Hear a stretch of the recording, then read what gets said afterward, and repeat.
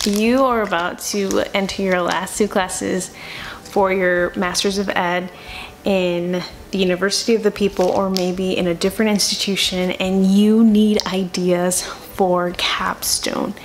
You'll Google it, right? And a lot of resources will pop up. Hundreds and thousands of ideas will pop up. Let me help you. But first, a drink. I know in some countries this product is illegal. I understand that. My name is Yale Bass. I am a former educator. I graduated from the University of the People in 2022 with my Master's of Education, and I write curriculum at the moment. I teach Spanish online, and I'm an expecting mother.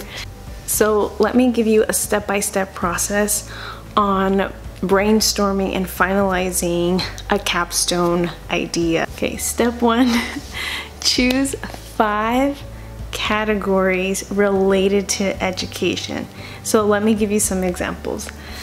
Classroom management, instructional strategies, systemic problems in American education, culturally relevant teaching or CRT, LGBTQ and education, which is becoming very popular, college readiness, teacher well-being, technology and education, virtual versus in-person teaching, safety in schools and its impact on test scores. That might be a good one if you're in the United States. Literacy in high school education, etc. If you like, come up with more categories related to education that are more relevant to your everyday practice. Step 2, narrow down the categories that you chose to 3 categories. So eliminate 2 that are your least interested ones. Step 3, come up with 2 to 4 general questions related to the topic. You will be asked to ask a qualitative and quantitative question, but you don't have to worry about that. Just come up with 2 to 4 curiosities of the category.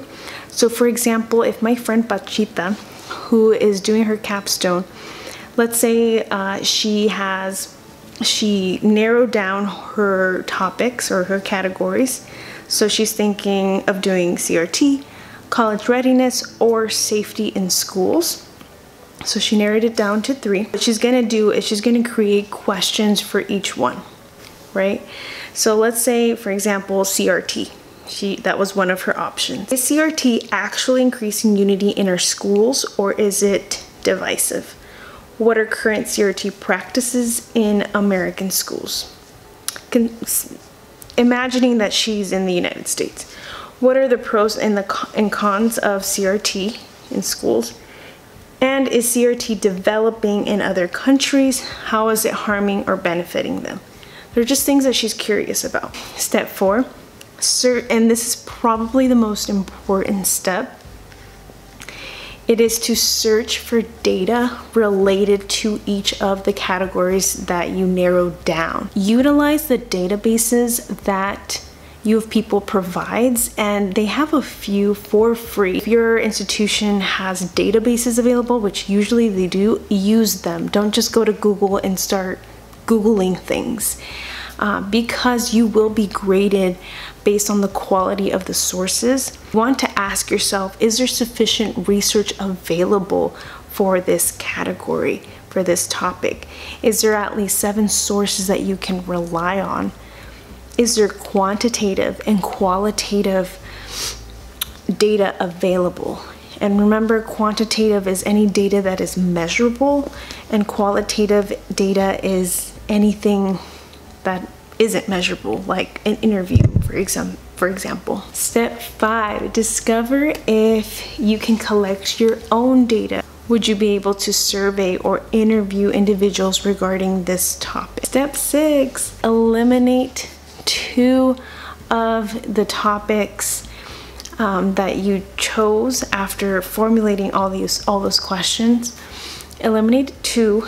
The ones that have the least amount of data, usually you want to eliminate those because it's just going to be so much harder to do your capstone without reliable data. If you can't decide, ask your professor for help. But make sure that you do it ahead of time, not last minute. Examples of capstone ideas for education. Does higher education actually increase one's economy in our modern society? Higher education versus vocational careers. Compare different models of education across various countries or within one country. How do our individual backgrounds, traumas, and personal values influence our teaching? If you would like a written step-by-step of what was said in this video, just hit me up via email. I'll put my email in the description box. Just make sure you subscribe, like this video, comment, do what you can, because all of that kind of helps grow the channel and such. But I am happy to send that over. If you have some time left over, make sure to watch the video on applied research paper, what that actually looks like, and diploma opening after I graduated from the University of the People. And that concludes my video. Thank you so much for watching.